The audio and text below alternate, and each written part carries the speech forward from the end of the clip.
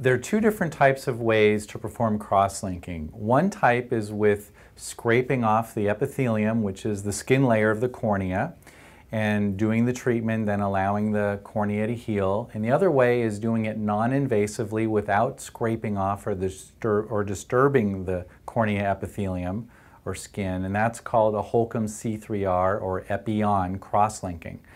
The two procedures could not be more different in terms of what the patients experience and their recovery.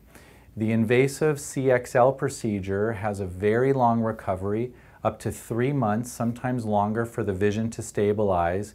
And patients are in extreme pain typically because they've basically had the cornea scraped off, applied this light, and it's really sensitized the cornea.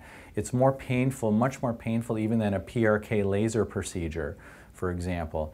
And there's some real risks to having the CXL procedure, such as infections, hazing and scarring, delayed healing of the epithelium and delayed wound healing, light sensitivity, and extreme fluctuations in vision, just to name a few.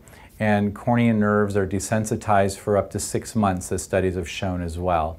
And the infection rate can be as high as 5%. With epi-on Holcomb C3-R, we literally have not had any of those complications, not one, because of the non-invasive nature of it.